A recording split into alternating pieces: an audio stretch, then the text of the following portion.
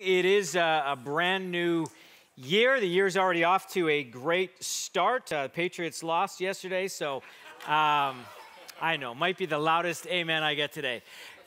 Great to be here. Great to have a chance now to open God's Word together. So if you have a Bible with you this morning, go ahead and open it to Matthew chapter 8. I did tell you last week that we would be beginning a brand new series in January, and that series is going to explore the life and the faith of Abraham through Genesis chapters 12 to 25. The series will be called Between Promise and Fulfillment, and I made that promise last week. We'd be starting that series. I am going to delay that a week, and part of the reason is just so you can see that there's often a delay between promise and fulfillment. Something like that. But we are in Matthew chapter 8 this morning, and I think at the start of a new year, it's good to just remind ourselves what it means to follow Jesus and the commitment we have to follow him all through this year. So we're going to be looking at a short section in Matthew chapter 8. I'm going to read verses 18 to 22 for you.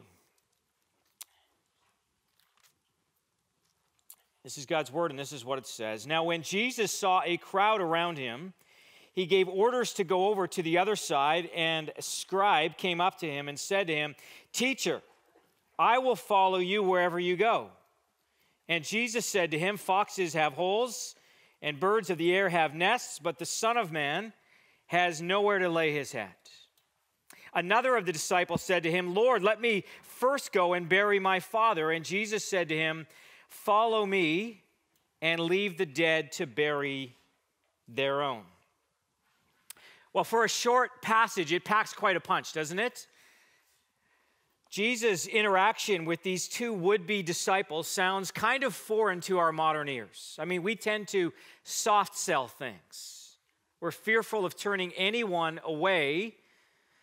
And as I was thinking about these verses and just how different they sound to us, I thought about two different books written by two different pastors in two different eras. The first one is a book called The Cost of Discipleship. It was written by Dietrich Bonhoeffer, a German pastor of a Lutheran church during the Nazi regime. And Bonhoeffer wrote his book as a wake-up call to a complacent church. The great enemy of the Christian faith, according to Bonhoeffer, was what he called cheap grace. So here's a sampling of what he had to say in that book. He said, "Cheap grace is the preaching of forgiveness without requiring repentance, baptism without church discipline, communion without confession, absolution without personal confession. Cheap grace is grace without discipleship, grace without the cross, grace without Jesus Christ, living and incarnate. Costly grace, on the other hand, is the treasure hidden in the field. For the sake of it, a man will gladly go and sell all that he has. It is the pearl of great price to buy, which the merchant will sell all his goods. It's the kingly rule of Christ, for whose sake a man will pluck out the eye which causes him to stumble. It is the call of Jesus Christ at which the disciple leaves his nets and follows him." And then he went on to say, "Such grace is costly because it calls us to follow, and it is grace because it calls us to follow Jesus Christ. It's costly because it costs a man his life, and it's grace because it gives a man his only true life. It's costly because it condemns sin, and grace because it justifies the sinner.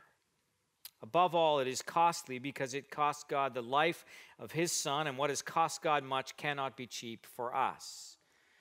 Well, those were his words about the cost of following Jesus and what it means to following Jesus. The other book that came to my mind is one of the best-selling Christian books of the 21st century. The book is called Your Best Life Now. It was written by Joel Osteen, the smiling pastor of the largest church in America, and here's a sampling of what he presents about Jesus' invitation to us.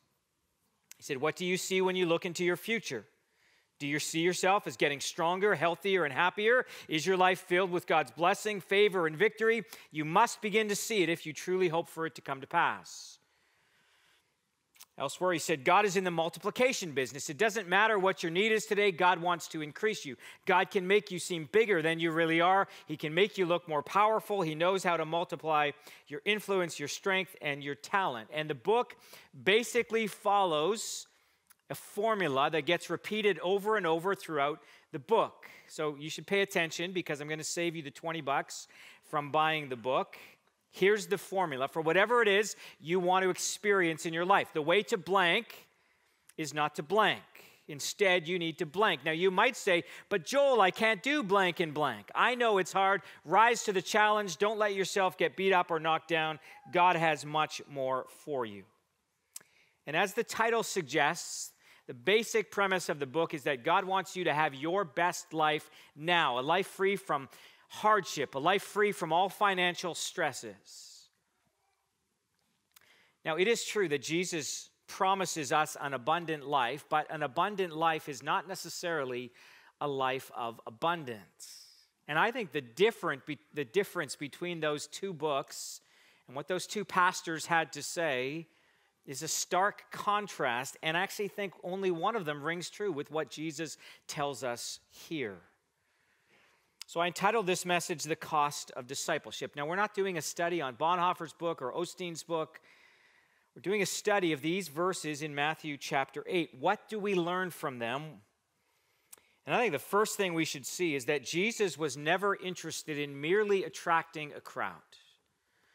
So let me just set the context for you. Matthew chapters 5 to 7 is where we have recorded Jesus delivering the Sermon on the Mount. Matthew 8, and as he does so, a large crowd, he starts with his disciples, but then a large crowd gathers around to hear him. Then Matthew chapter 8 contains several miracles that Jesus did, and as he does so, the crowd keeps getting larger. And that's what brings us to verse 18. In verse 18, we've already read it, but it says, "Now when Jesus saw a crowd around him, he gave orders to his disciples to go and gather more people for the show." Right? That's not what it says. It says, as this crowd gathered, he gave orders to go over to the other side, away from the crowd. And this is actually a pattern in Jesus' ministry. At the very moment we would be tempted to say, oh, look at all these people flocking to see me. I've got to figure out a way to keep them here and keep them interested. At that moment, Jesus withdraws from the crowd. He doesn't seem overly impressed with the fact that people had traveled this great distance to come and hear him preach or to see him in action. In fact, Jesus is usually found thinning out the crowd either by something he says or something he does. It's not that Jesus was against crowds. It's that he was able to discern the reason people had gathered, and if they had come for the wrong reasons, he wasn't content to just sort of mark them down as part of a new attendance record. And this runs contrary to the way a lot of churches do it today. There's a whole school of thought that basically tries to do church in such a way that no one would ever be offended by anything that is said. Let's do away with all the talk about sin and judgment. Let's not bore people with doctrine. Let's keep the sermon short and light. Let's bring people in with giveaways, and let's send them home with 3 ways to have a better marriage. Now, that's great if all you want to do is attract a crowd. But Jesus was interested in making disciples, and there's a difference between getting people to make decisions and making disciples. So I go to the gym on a fairly regular basis, and when you go to the same gym long enough, you start to recognize lots of familiar faces. These are the people who are there consistently. You see them at the same times of the day or even different times of the day. But I went to the gym on January 2nd, and it was a totally different experience. I mean, there were lots of people I had never seen before. Now, many of them were no doubt gifted a gym membership for Christmas, or they decided that 2020 was going to be the year where they were going to be committed to getting healthy, and that's a great thing. The gym will be busier in January than it was in December, but many of those same people will not show up again once the calendar hits February. And some of the larger fitness clubs, they actually have it as part of their business plan that you won't show up. I mean, you'll pay the initiation fee, you'll kind of sign off on the pre-authorized monthly dues. But that's what really matters, just getting you to make that decision or that initial commitment. But when you observe Jesus' pattern of ministry, you see something totally different. He wasn't interested in just getting people to make decisions. He was interested in making disciples. See, decisions sometimes get made in the heat of emotion, and oftentimes they don't last. Discipleship is about a long obedience in the same direction. And we can see the difference in those two approaches in the way that Jesus dealt with these two would-be disciples. And what we see with the first individual who approaches him is that Jesus is more interested in our lives than our words. So verse 18, after telling us that this large crowd had gathered, then verse 19 says, "And a scribe came up to him and said to him, 'Teacher, I will follow you wherever you go.'" Now, on the surface of it, that seems like that's a good way to approach Jesus. I'm going to follow you wherever you go. That's how committed I am. Now, it's possible that there's more in the man's statement than we might realize. It says he was a scribe, so this would mean he's already actively pursuing a life of devotion to God, or at least religious devotion. If you were a scribe in those days, you would try to attach yourself to a rabbi or a teacher of your choosing. You would find someone you wanted to study under or learn from, and you would ask him to take you on as one of his disciples. That seems to be what this man is trying to do. So if that's the case, why does Jesus give him the brush off here, right? The guy says, "I'll follow you wherever you go," and Jesus says, "Foxes have holes, and birds of the air have nests, but the Son of Man has nowhere to lay his head." Well, some commentators think that maybe there's some arrogance on the man's part as he approaches Jesus. One writer paraphrases the man's words like this: "Teacher, as one Bible expert to another, I've noticed who's on your team thus far: fishermen, lepers, soldiers, and middle-aged women. Perhaps you could use someone with a head on his shoulders, with some religious respectability. Say someone like me. This is your lucky day. I'll follow you wherever you go." Well, I suspect that's probably reading too much into the man's statement. Jesus' answer to him is not, "You're too proud to be one of my disciples." His answer is, "Foxes have holes, the birds of the air have nests, but the Son of Man," that's Jesus, "has nowhere to lay his head." And what Jesus seems to be driving at is that it's great for you to say with your mouth or with your words that you'll follow me wherever I go, but you need to understand what that really means. You need to be prepared to count the cost. See, the man might have thought that becoming one of Jesus' disciples would put him on the fast track to success, right? He can have his best life now. Jesus is there to kind of bless all of his efforts. And Jesus wants him and he wants us to understand what it looks like to follow him. He's not impressed with shallow professions of faith. Now, we understand something about these shallow professions of faith, don't we? I think we all do. I mean, we all know what it's like to make great declarations of our devotion to God when we're singing, or when we want God to come through for us in some way, only then to forget about our pledge or our commitment the next day or the next hour or the moment we walk out the back door. And so Jesus tells us this parable in Matthew chapter 21 to illustrate what this difference looks like. He said, "What do you think? A man had 2 sons, and he went to the first and said, 'Son, go and work in the vineyard today.' And he answered, 'I will not,' but afterward changed his mind and went. And he went to the other son and said the same, and he answered, 'I go, sir,' but did not go. Which of the 2 did the will of his father?' They said, 'The first.' Jesus said to them, 'Truly I say to you, the tax collectors and the prostitutes go into the kingdom of God before you.'" And I would just say that our churches have far more people like the second son than the first, right? Lots of people who say, "I'll go, sir, I'll do it, I'll go work in the vineyard," but who never actually follow through on their commitment. And Jesus is more interested in our lives than our words. Second thing we could say is that Jesus is more interested in our allegiance than our excuses. And we can see this from Jesus' interaction with the second would-be disciple. Listen again to verses 21 and 22. Another of the disciples said to him, "Lord, let me first go and bury my father." And Jesus said to him, "Follow me and leave the dead to bury their own dead." Now, I think the moment we hear that, we think, wow, that sounds really harsh, cold. So there are a number of different suggestions of how we ought to understand Jesus' words here. It is possible that the man's father has either just died or is very ill and knocking on death's door. And if that's the case, then Jesus' response does sound kind of cold and harsh. Can't even stick around for his own father's funeral. Now, I'm not trying to take away the force of what Jesus says here, but I'm not sure that's the best way to understand it. Burials tended to happen quite quickly in ancient times, usually within 24 hours. So if the man's father had just died, it's unlikely he would be doing anything other than grieving and making preparations for the burial. I don't think that's what is being described here.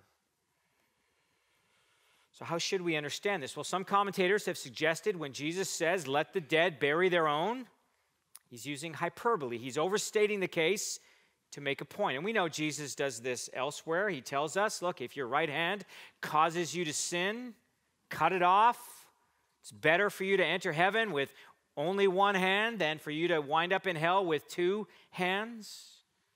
Or if your right eye causes you to sin, gouge it out. It's better for you to enter heaven with one eye than for you to be in hell with two good eyes. So he does sometimes use hyperbole. He uses the force of something to make us understand we need to deal radically with our sin. We need to take drastic action. That's his point. And it might be that that's what he's doing here. Let the dead bury their own could be a type of statement to say that, look, all relationships, or the relationship with me is actually takes precedent over all of your other relationships. That's the force of what he's saying.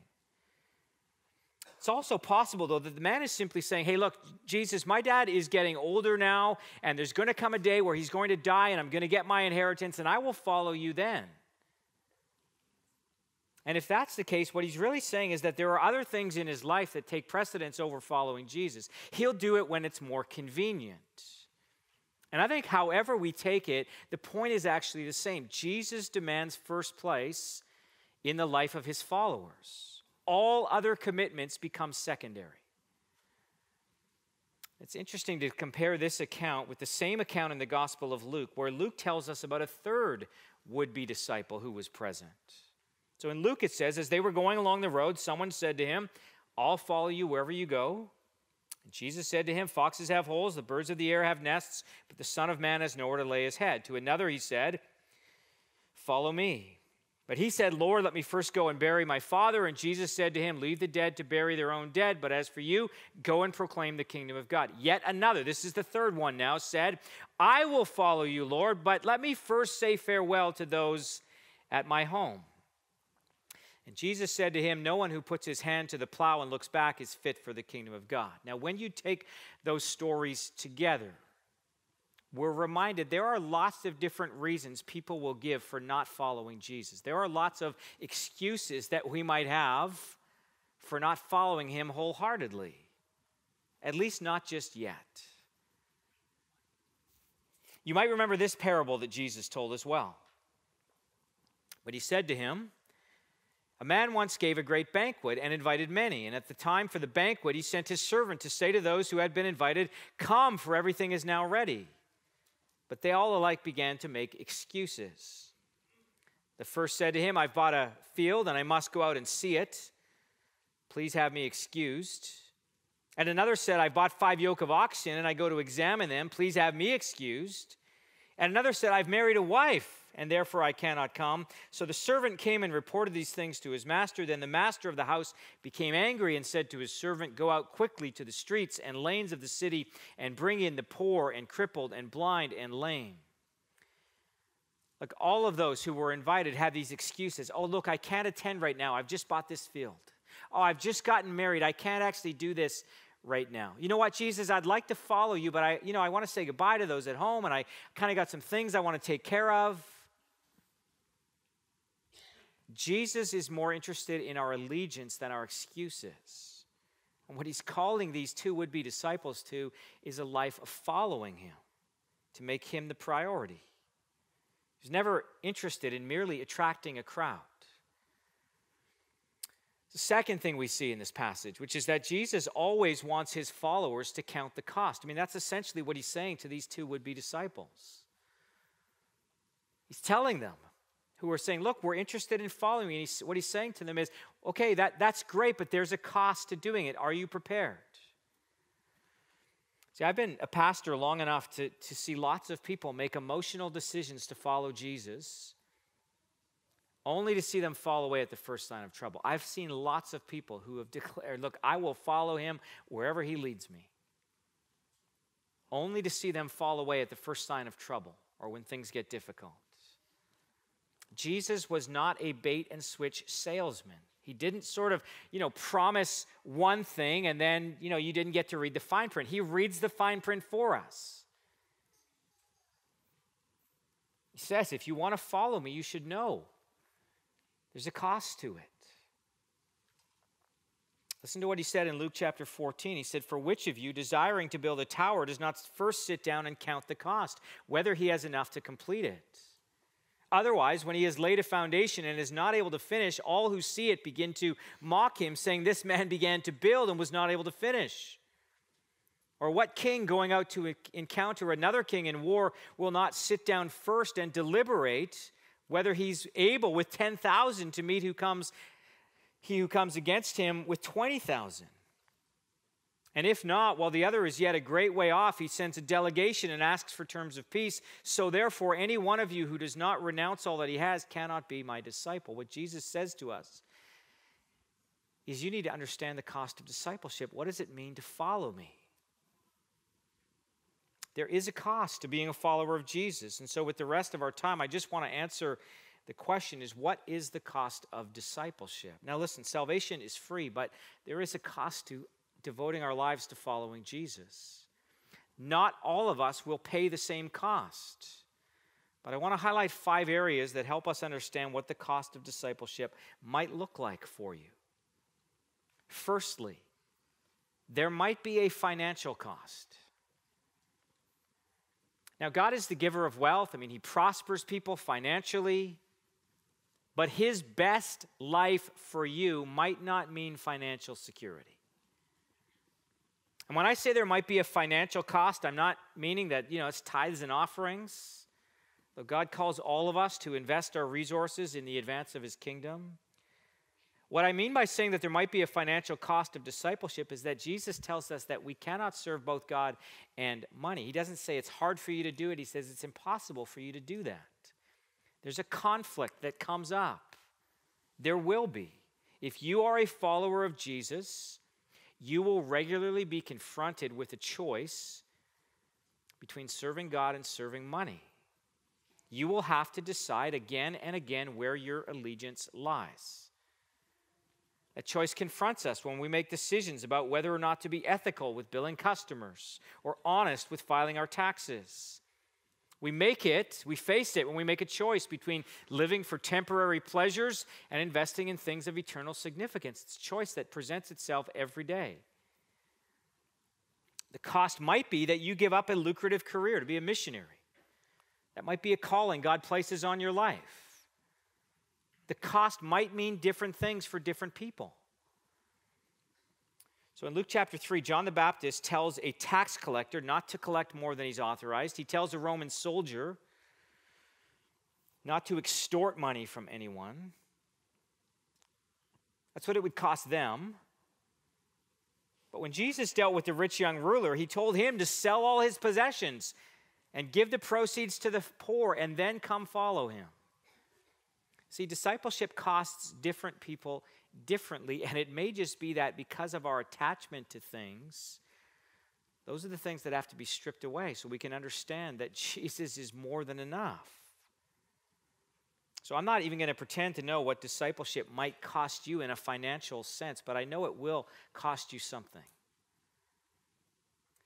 The good news in that is that while Jesus calls all of his followers to relinquish financial security, it's not a real security anyway. Anything that can be taken away from us, it's not real. It's an illusion. And even more importantly, there is a reward for those who pay this cost. Listen to Jesus' promise. He said, "And everyone who has left houses or brothers or sisters or father or mother or children or lands for my name's sake will receive 100-fold and will inherit eternal life." So while there's a cost, and that cost might be high, the reward is even greater, so much greater. Second thing to be aware of is that there might be a familial or relational cost. Again, I say might be because not everyone will pay a price with their family or in their relationships. Some of you have strong, supportive families that encourage you in following Jesus. Others of you might be the only Christian in your family, and I can speak to that from personal experience. There was a cost to that. I've mentioned this to you before. A few years back, one of the books I read that impacted me was a book written by Nabil Qureshi. The book is called Seeking Allah, Finding Jesus, and it's the story of Nabil as he, who was raised in a loving Muslim home but became a Christian in his 20s. It was his story, and part of his story revolves around his friendship with David Wood, a fellow student at the University of Old Dominion. And one day David asked Nabil if he would want to know if Christianity was true, and if he discovered that it was, would it make any difference in his life? And here's what he said. He said, "Yes, I would want to know because I want to know the truth, and I want to follow God. He's the most important thing there is. But no, I wouldn't want to know because if it were true, it would cost me my family. They'd lose the son they've always wanted. They'd lose all the respect they have in the community. If I became a Christian, it would destroy my family. I'm not sure I could live with that after all they've done for me. No." He said the silence that followed was pregnant. The sound of flowing water washed away any awkwardness, and we stood there another few minutes saying nothing. Finally, David asked, "So who do you think would win? God or your family?" And Nabil said it was a blunt question, but that's how I needed to hear it. God would win. And see, that's really what Jesus is saying in this passage. There might be a familial cost. There might be a cost in your relationships. Recently read another account of someone who came to Christ and experienced this sort of relational cost in his following of Jesus. 10 years ago, Beckett Cook was a gay man in Hollywood who had achieved great success as a set designer in the fashion industry. He worked with stars and supermodels from Natalie Portman to Claudia Schiffer, traveled the world to design photo shoots for the likes of Vogue and Harper's Bazaar. He attended award shows and parties at the homes of Paris Hilton and Prince. He spent summers swimming in Drew Barrymore's pool. But 10 years ago, Beckett Cook's life changed drastically when he encountered the gospel and surrendered his life to Jesus. He eventually completed a degree at Talbot School of Theology. He's written a memoir of his conversion entitled A Change of Affection, a gay man's incredible story of redemption. And I was interested to see this tweet from him just a couple days ago on January 2nd, where he said this. He said, "Leaving the LGBTQ community is not unlike leaving a cult like Scientology. This kind of apostasy leads to all manner of threats, career canceling, and the complete rejection of lifelong friends." That's been his experience. But then he said, "I wouldn't have it any other way. Jesus is worth it." See, some of you have experienced some of that. I mean, you've experienced it in your family or in other relationships. You say, "Look, if this is who you are, we don't want anything to do with you." There can be a relational cost to following Jesus. It means that our relationship with Jesus trumps all other relationships. And then thirdly, there might be a vocational cost. And I won't say a lot about this one just because of time. Jesus doesn't call everyone to change their vocations. He does call some people to do that. I mean, the first disciples he called were all fishermen, and they literally left their nets and followed him. But it is also possible that just some professions really don't allow you to maintain your faith. There's some things that might just be uneasy in your conscience. You might have to say, look, I know I can make a lot of money at this, but it doesn't sit well with my soul. I told you this story before, but I think one of the stories that best illustrates this kind of thing is the story of Mickey Cohen, who was a notorious gangster in the 1940s and 50s. And he once attended a week-long evangelistic crusade where Billy Graham was preaching. He was quite attracted to the Christian faith. His trouble was he didn't want to stop being a gangster. And his contention was, there are Christian athletes and Christian actors and Christian politicians. Why can't I be a Christian gangster? Now, I know some of you might be wondering, well, what's the difference between a politician and a gangster? I get it, okay? Jesus doesn't call everyone to change vocations, but even with that, there still might be a vocational cost to your discipleship. You might perform your job differently, or hopefully you do perform your job differently because you are a follower of Jesus. You don't cut corners. You don't scam people. You do things with integrity. So it might simply mean that you're called to change the way you think about your vocation. It's a fourth potential cost that would-be disciples are invited to consider, and that is that there might be a physical cost. And I think it's very difficult for us to grasp this one, living where we do, but this is a reality for so many of our brothers and sisters around the world. One of the most impactful experiences of my adult life was spending 10 days in Turkey, training church planters and pastors from different North African countries. Now, they invited me there because they had no formal Bible training, and I was there to provide that. But as I spent time with these guys, what I realized was that I know nothing about the physical cost of discipleship. I mean, I've never been spit on or beaten up or thrown into prison or had my possessions taken away because I was preaching the gospel, but many of these guys had that experience or those experiences. And that is a price that many of our brothers and sisters around the world are paying right now. And Jesus' words in Matthew 5 become a lot more meaningful in a context like that, where he said, "Blessed are you when others revile you